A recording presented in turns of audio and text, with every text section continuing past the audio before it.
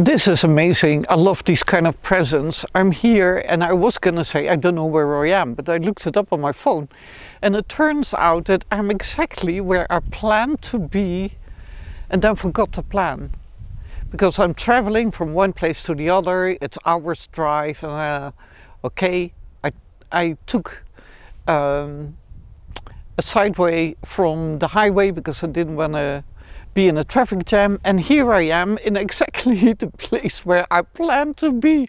Wow, and I didn't look for it.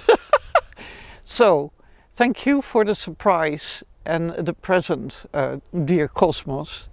But can you please turn on the fan as well, so that the shit can hit it? Because it's already happening in several places, and it needs to be more widespread, that shit. Because if I hear from someone in England that there are new laws in the making that can rule your life without you having any say in it, that's the end of humanity. If you have no right to speak up for yourself, which is also happening in a war zone, and which is also happening when there's a hurricane above your head and you're not getting any help for quite some time, then you lose your right to speak up.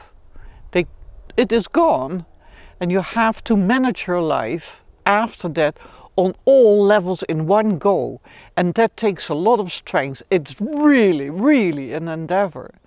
Because not only, mainly on the practical level, you have to work to make sure that you're safe, that you get some food, warmth and the right company. But also you have to work on all your senses, stay centered, feel safe and feel protected. So it's being alert on all levels at the same time. And when the chaos is complete, then it's really for those who have the talent to manage on a certain area, to manage at that area. And it can be political management, it can be economical, traffic, food, whatever, or the spiritual. But go for it. Let's go for it. Let's go for it. May the shit hit the fan everywhere. We're ready. Go for it with you.